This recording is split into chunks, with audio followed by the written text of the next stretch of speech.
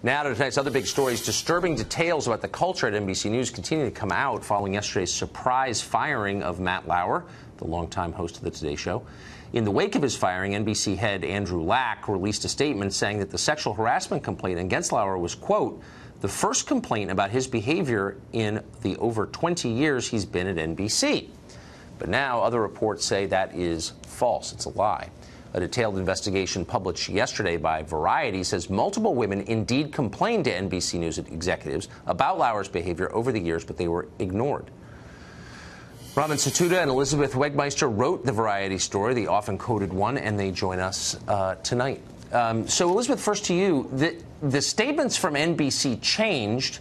It was noted a lot today. The statements yesterday, the first one said, there have been no complaints that we're aware of, and the second one said that current management has been aware of. Is that a significant change, and what would account for that? That's actually what we had been hearing consistently when we were reporting this, that they kept saying at NBC, the current management, the current regime. Ramin and I, as we reported this story, we spoke to many different sources, many different women who have been there for ranging years of Lauer's career. So we have spoken to women that were there from the current, regime and the old regime. So with NBC saying that they were only aware of one claim, to us, really, whether it's the current or the old regime doesn't really matter, because we had heard that there were multiple claims. Yeah, and I mean, so far you have the definitive account, I think, that I've seen of what was going on there. So, Ramin, why haven't we heard directly from Andy Lack or Noah Oppenheim, who's the head of the news division, on this, to publicly clarify, to sit down and explain what they knew? I think that's a fair question to ask as a journalist, and I think that two reporters that have been covering this story pretty aggressively, we would like to interview either of them. So if either of them would like to sit down with us to talk about the statement that was put out yesterday and the use of the word current executives, that would be great.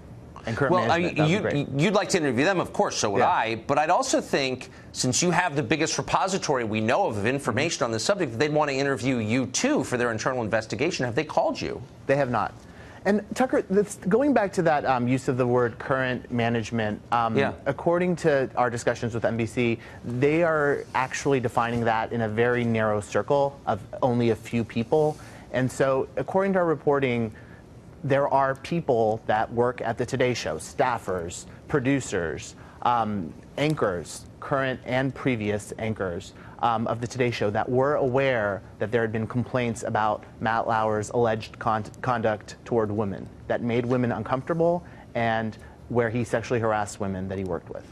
Yeah, I mean, I think your piece nails that. I mean, it's really clear in reading it that you have the goods in that. What's interesting, though, this is, by my count, the third event at NBC and NBC News where we were supposed to get some kind of internal investigation on the results. You first had the leaking of the Access Hollywood tape during the last campaign, and then the question of, why did Andy Lack and Noah Oppenheim squelch the Harvey Weinstein story? And we haven't really gotten a straight answer on either one of those, or have we? Have I missed it? No, we don't have an answer on either one of those. Do you expect that we're going to get a clear accounting in this case? I think that we may not get a clear account unless staffers start to talk about what's going on. I think right. It's important, and there are questions there are questions about if the Ronan Farrow story didn't air because of these allegations. There are questions about what NBC staffers knew at what time. There are questions about why this conduct was allowed to go on for so long. And these are all things that we're reporting. Yeah. What we will say, too, is we have had, since our story is posted, we have had many more people reach out to us and encourage us to continue to look into not just Matt Lauer, but NBC as a whole. And, of course, we are going to be doing that. Yeah. I know a lot of people who work there, and some of them are good people, and they're horrified by this. Elizabeth, just sum up quickly the tone of the conversations that you're having with NBC employees now. The conversations that we are having with NBC employees, is that what you said? Yeah. What's their view of this? It looks, from your reporting, like the network covered up abuse that was going on for an awfully long time. How do people who work there feel about that? People are really shocked right now. I mean, when Matt Lauer was fired yesterday, we spoke to many sources. We're not going to say if we spoke to people, currently within NBC or former NBC employees, but people were really shocked that he was fired because of the power that he held there. They really never thought that he would go away. And of course, with that comes the people that would be protecting Matt Lauer, who would be his bosses. So people there are really shocked.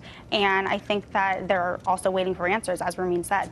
Yeah, I mean, it's relatively easy to fire Matt Lauer. It's the executives who protected him, I think, might be more interesting. Ramin, Elizabeth, thank you. Great reporting. Thank you. Really Thank you, a public service.